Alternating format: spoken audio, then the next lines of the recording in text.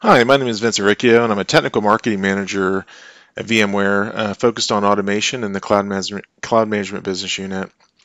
One area I want to focus on today in this video is our multi-cloud management capabilities within vRealize automation.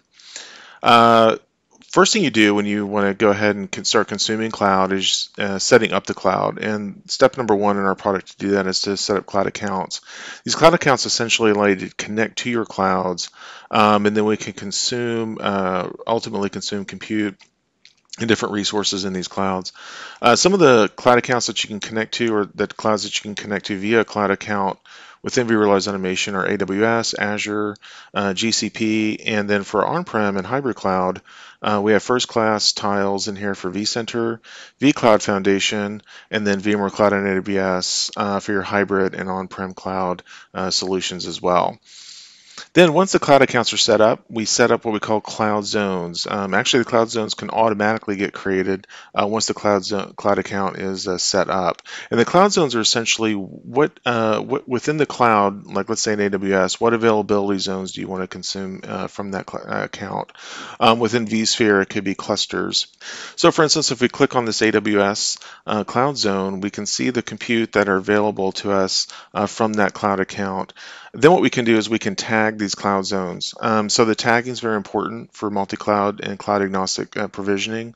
It allows us to provide the ability to do constraints and then capabilities with tags. So if a user chooses AWS at the time of deployment versus another cloud, then essentially we would only consume constructs that are tagged with the appropriate AWS tags.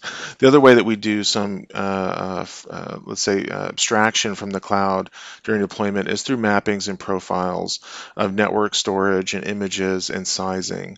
And what this does is it abstracts from images in the cloud, abstracts networks.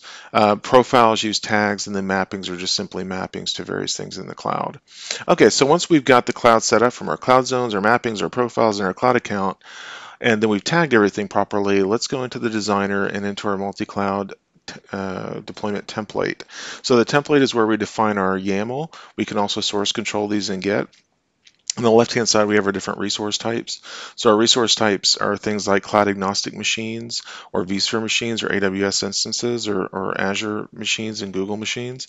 And essentially, the cloud-agnostic means that we're not going to specify the cloud at the time of the deployment. We're going to let the user either pick the cloud, or we are going to allow other constraints and capabilities that we're looking for to determine where to place it. So that just means we're not going to specify a specific cloud. We're going to let the system determine what cloud to go to based upon inputs or other constraints. But if you did want to specify a cloud, we can do that.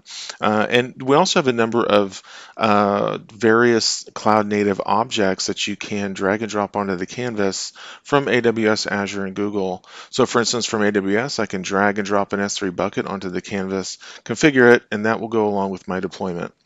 So at this point, you've built out your multi-cloud solution, and then you can start deploying into the cloud of choice. Thanks for watching.